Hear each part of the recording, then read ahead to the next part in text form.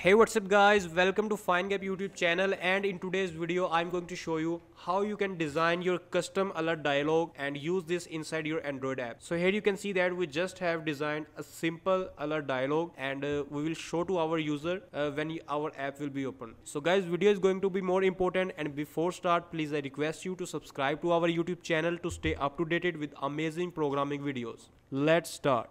First of all, here you can see that we have created a simple Android Studio project. To create the custom alert dialog, first of all we have to create a layout resource file. So we have to right click on the layout folder, new, and layout resource file. I'm going to name this dialog_layout. Press OK button. Here we have to design our custom alert dialog. So first of all we will design this. So drag and drop a text view here, constrain it horizontally, constrain it to the top, and margin top will be 16 dp. And here we have to give some properties like text size would be 18 sp, text color would be black, and text style would be bold. Next we will use an icon here, and first of all I will choose here done. To create an icon, right click on the drawable folder, new, and click on vector asset. Click on this clip art and you will see all the icons, but I'm going to choose the cloud done. You can choose the icon according to your wish, and I will choose black color for my icon. Click on next button, and if you want to change the name of your icon, you can also change the name like IC_baseline, and press next and press finish button. Next we have to click on design button and drag an image view, and I will choose this icon here and press OK button. Constrain it to the bottom of our text view and constrain it to the horizontally. That's it. Here we have to change some properties again. Its width would be 100 dp and its height would be 100 dp, and we have to choose its color. Okay, we will use red color, but the basic purpose is to show how you can create custom alert dialog. You can design this dialog as much beautiful as you want. Next we will display a message here, so I will drag and drop a text view here, constrain it to the bottom of our icon, constrain it to the right side and to the left side. So here we will display a message to our user.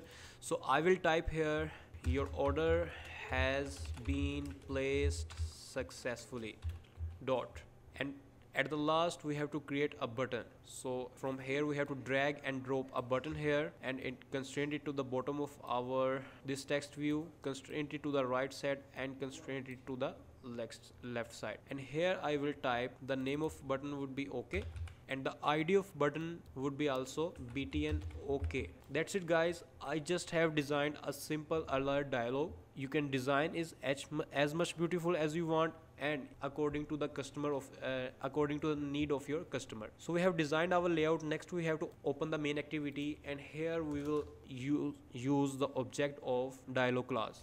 So first of all we have to create an object of dialog class. So we will type here dialog space dialog new and dialog, and inside this we have to pass our context, I mean main activity dot this, press semicolon. Next we have to type here dialog dot set content view r dot layout dot dialog_layout. So here we have give the reference of our layout that we just created a little bit ago. And finally we have to type here dialog dot show. That's it. Our code is completed. Now let me run the app so I can show you the output. Our app have been run successfully, and here you can see that this is our custom alert dialog. Because we have typed the dialog.show line in our own create method, that's why when your app will run you will see this dialog.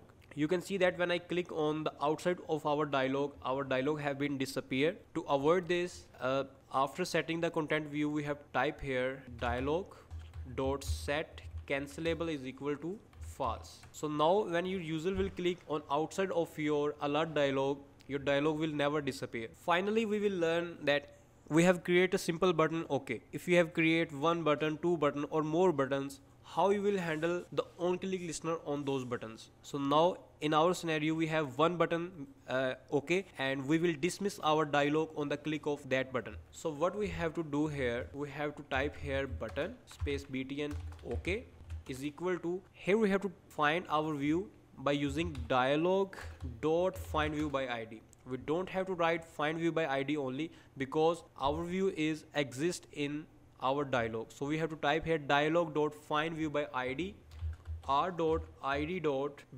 OK. That's it. And now we can set on click listener to our button. So I will type here btn OK dot set on click listener new and space view dot on click listener, because we want to dismiss our dialog when our user will click on this button. So I will just type here dialog dot dismiss. Our code have been completed. Now let me again run the app so I can show you the output. Here you can see that our app have been run to our emulator, and when I will click on the outside to our alert dialog, our dialog will not disappear, and when I will click on the OK button, here you can see that our dialog have been disappear. So guys, I hope you must enjoyed this video, and if you have any question related to this tutorial, you can ask us in the comment section. We will try to answer your question, and please share this video with those friends who want to learn Android apps development. And finally, thanks for watching.